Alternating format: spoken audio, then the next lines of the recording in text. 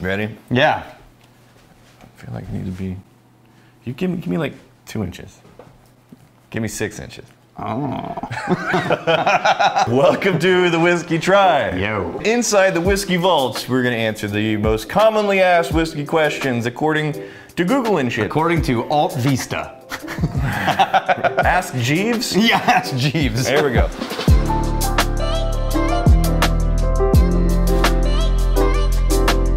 So, question number 1. I'm gonna be throwing the questions at you, and you're gonna be answering them. All right. After you pour me a whiskey. Well, we're gonna start by pouring a whiskey to honor question number 1. Honor question number 1. Which was, so who invented whiskey? who invented whiskey? Well, technically, distillation showed up with the Greeks. The first place wine was distilled was in Spain, but the first place we read of a distilled grain spirit is Ireland. Ah, in 1405, okay. There is a record, that's why we're pouring Green Spot, an Irish whiskey. There is a record of a chieftain who died from a surfeit of aquavitae. He drank himself to death. Oh, right. Yeah. Now that wasn't what we would have considered whiskey today. Okay. That was more like, probably like Pachin, right? Or like a new make. It wasn't aged or anything, it was just distilled grain So spirit it comes out very kind. clear. The color comes from barrel aging. And in Scotland, it was 1494 was the first mention, and that was in basically a bookkeeper's tax record. Next question. Yeah. What is whiskey made from? It's made from grain. That's it. Okay. Any kind of grain? Any kind of grain. If it qualifies as an actual grain, Yeah. then it counts. Okay. Right? So- Quinoa, that's fair. That's weird, but what are the Yeah. most commonly used grains? The top 4 are rye, barley, corn, and wheat. Not in that order. Not in that order, but rye, barley, corn, and wheat. Barley is first. Do you think we can do a quick rundown explanation of how is whiskey made? We're doing like the really generic version. Yeah. Harvest the grain. If you need to, malt the grain, mash and boil the grain, get the sugars, ferment the sugars, distill it as many times as you want using what you want. Right. Put it into a barrel of some kind and age it. Now you've got whiskey. If you're familiar with how beer is made, like the first part of that process, you're basically making a beer. Yeah. And then you distill, you run through a still the beer so you can pull out a more higher concentration of the alcohol. Right. Before distillation, most communities were doing things like beer-style things, just fermented things, right? Like wine, mead. Yeah. And the next phase was, well, that goes bad And then at some point. Yeah. But if we distill it, Yeah. it doesn't. Then the smart people showed up and they said, hey, let's make this way better. That's totally what happened. Yeah. What's the difference between whiskey with an E and whiskey with no E, just whiskey Y? There's that one. Yeah. Effectively, there are lots of original documents showing mostly whiskey with no E. The Irish claim to have started adding the E in to differentiate themselves from Scotch. Sure. But it was around before that too. Right. The irony is Americans largely considered to be like the Irish with E in the whiskey, right? But we've got some pretty well-known brands Right. that don't do that. There's no E. Like Maker's Mark. So there's no hard and fast rule. You can do whatever you want. A general, very loose rule of thumb is the countries that have an E in the name of the country, those are usually putting E in how they spell whiskey on their bottles. Here's the funny thing. In the federal regulations for the TTB code in the USA, they spell whiskey with no E throughout the entire regulation book. And that's in America. Yeah. Okay.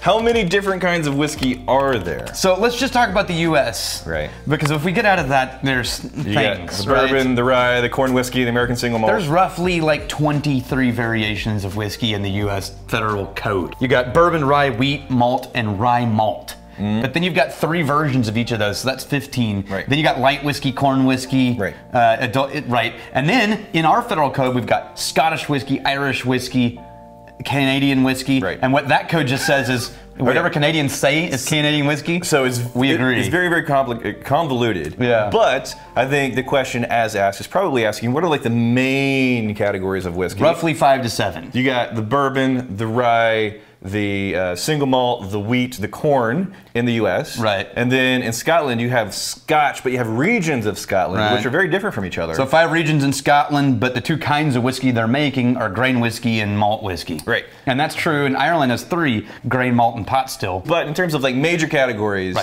a bunch-ish. Daniel, what is the best whiskey? It's the whiskey you like, the way you like to drink it. Right. This is a very, very common question. And in the Whiskey Tribe, rule number 1, the best whiskey is whiskey you like to drink the way you like to drink it. Yeah. Can bourbon be made outside of Kentucky? Well, here's the thing. Don't tell the Kentucky. Lean close, wait, lean close. Yeah. Don't tell Kentucky. Right. But yes. They have very strong opinions about it. Yes. But it's Yes, an you can. American category. You can make bourbon from anywhere in the U.S. as long as it meets the requirements for distillation and grain type. I will argue, though, that Kentucky bourbon flavors have essentially defined the category for most people. Oh yeah, they are absolutely the originators and popularizers of the category of bourbon. They have a tremendous history. They're making some fantastic products. But absolutely, you can make bourbon from anywhere in the U.S. Yes. Now, in terms of the bourbon requirements, it's at least 51% corn, and the barrel proof is less than 125. No, that's Distillation yes. No, you were right. Okay. Distillation is under 160, and then 125 max barrel proof. Yeah, and it can Aged in new oak. bottled at least 40%. Can Scotch only be made in Scotland? Yes. Now, Scotland, they have a lot of things where they're sourcing, they're letting other countries, other distilleries source the spirit, the whiskey from them. For example, if a Japanese distillery sources Scotch from Scotland, they can't call it Scotch anymore. But here's how: if it's not in a bottle. So you can buy and sell Scotch in the U.S. like Alexander Murray. That's an American company in California. Yeah. They're selling Scotch. Okay. But it's arriving in the U.S. already bottled. So it has to leave Scotland in bottles. In a bottle. But if it leaves in a tote or a barrel or anything, absolutely not. Is Tennessee whiskey different from bourbon? Yes, technically, according to the rules of Tennessee whiskey as defined by Tennessee. But that said, they're very close cousins, but what's the actual differentiator? It starts as bourbon. Yeah. In all of the ways that make bourbon bourbon. Basically, But take a then bourbon. They use a process called the Lincoln County process where they use carbon filtration. Either they'll soak it and drain it, or they'll run the new make spirit through it. There's variations. Yeah. But it's a filtration process. Yeah, it basically is sitting it through some charcoal, and some people like the results, others do not, but it's a very close cousin of bourbon. Why does whiskey burn? Oh, that's actually scientific. Okay. So, based on evolution, your body is designed to warn you about certain things. That's why bitterness is generally considered bad historically. Well, alcohol as a chemical activates the pain receptors in your tongue. Yeah. And that's your brain going, You're dying. what the f are you doing? This thing's trying to kill you. Right. And you're like, no, it's fine. I can quit whenever I want. Just a light poisoning is all. It's no big deal. And eventually, if you drink enough, your brain gives up. You will beat that survival mechanism into submission. You acclimate to that burn, and that starts to take a back seat to a lot of the flavors and layers in whiskey that are hard to pick out whenever you're first getting into it.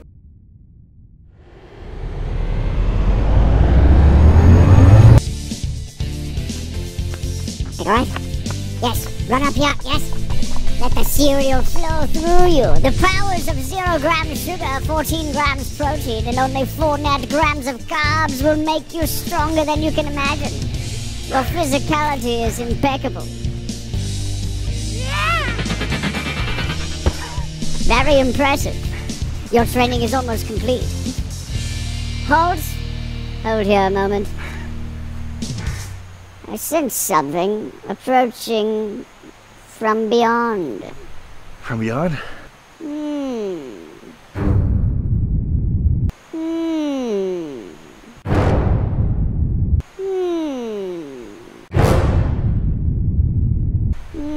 What is it? New and unfamiliar flavors approach. Maple, cookies and cream. Now is not the time to train. Now is the time to quest. We must travel the land and assemble a fellowship of heroes. The 3 pillars of flavor. The Cocoa Crusader of the South. The Fruity Ranger of the West. The Frosted Wizard of the Southwest. With the combined might of a full variety pack, we may have a chance to save the planet from tasty annihilation. Sounds very complicated. Will Rex and the Spoon Lord be able to build their own box and harness the power of the magic spoon in time? Or will the buff cosmic limited edition flavors, only available in March, destroy the world with delicious nutrition? Find out next time on Magic Spoon.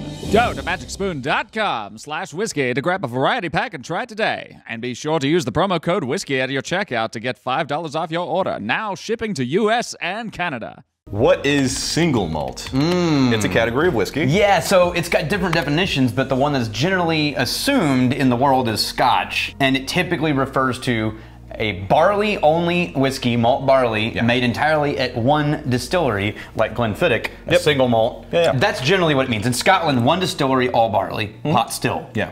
single distillery, barley malt. It's 2 words meaning 2 different things. Yeah. If you haven't figured it out by now, everything about whiskey is very futzy. So in America, malt is defined by all the same requirements of bourbon.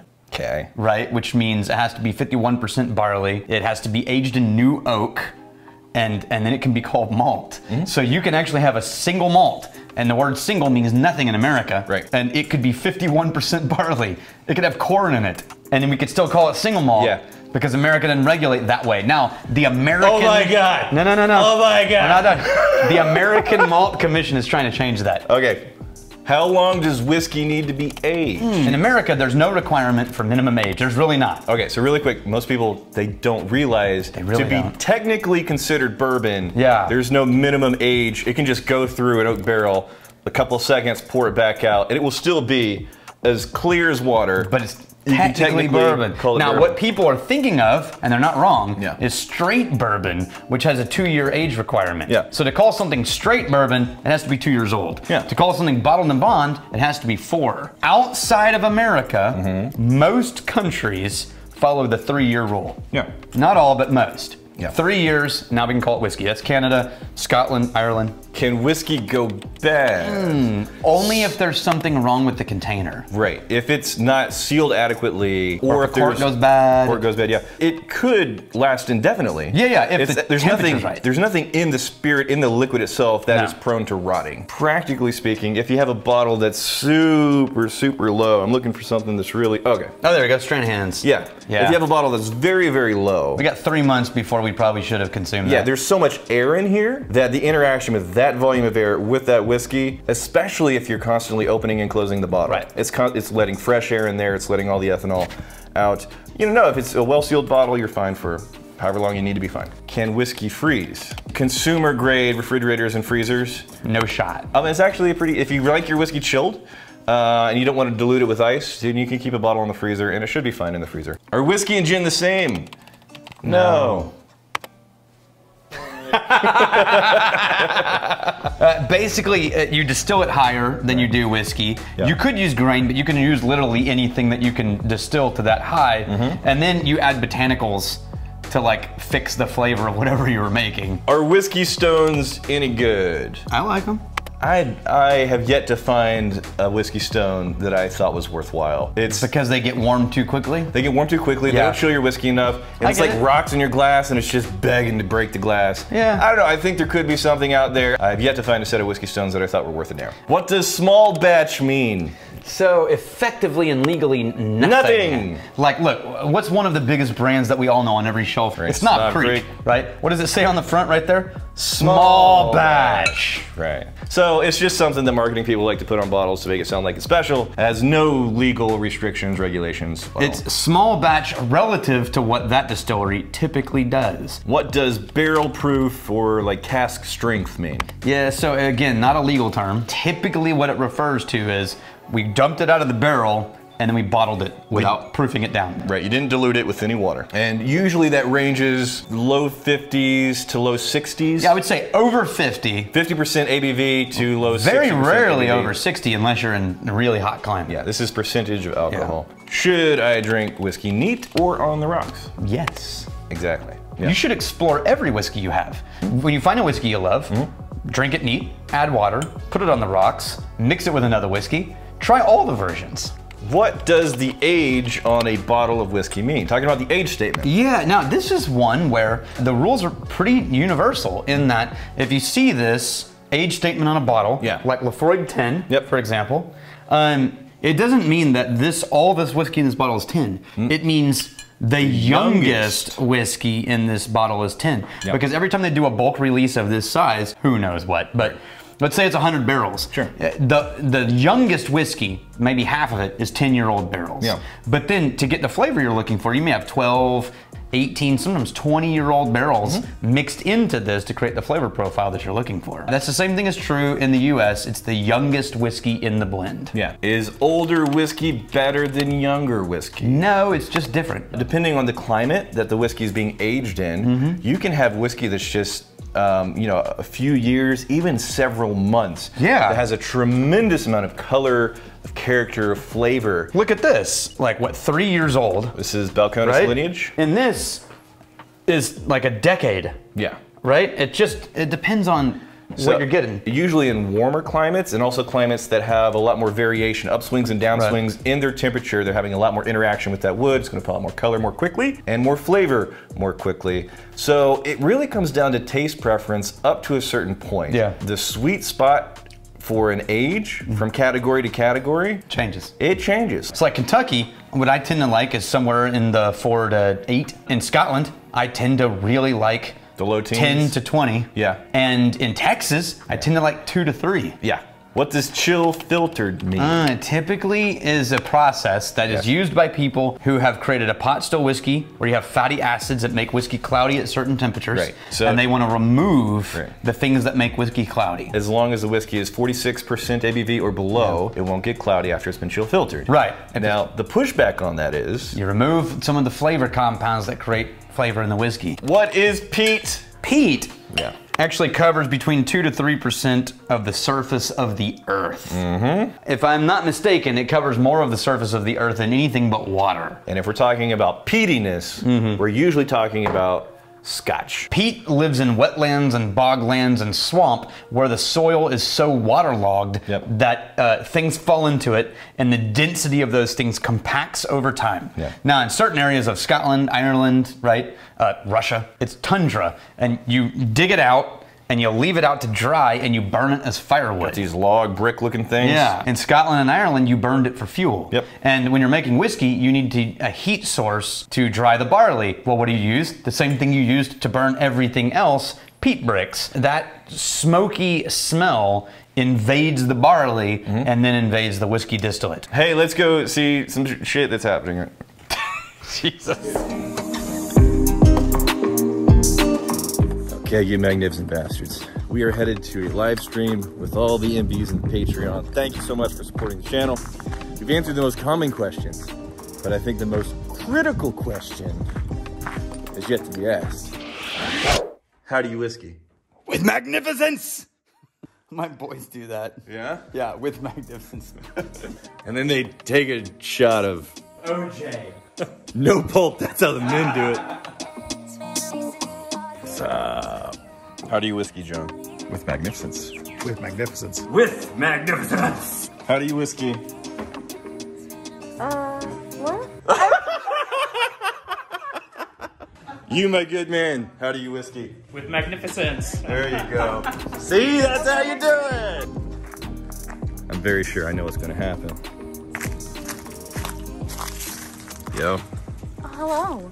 Biggest question I've ever asked you. And if you know the correct answer, I will give you... Motorcycle. You want a motorcycle? Yes. You want a motorcycle? Yeah. I'll give you a motorcycle. Wow, what? I'm ready. Okay. Motorcycle on the line. How do you whiskey? The way that you like to drink it. The way that I like to drink it. Shit. You have a lot to learn, young Padawan. Yeah, I had my car towed, Yeah. and the guy that was towing my car knew about the whiskey tribe, and we were talking about it. Yeah. And he asked me that same question. And I was like, oh yeah! So close. You felt I wanted that motorcycle! Oh, it's gone.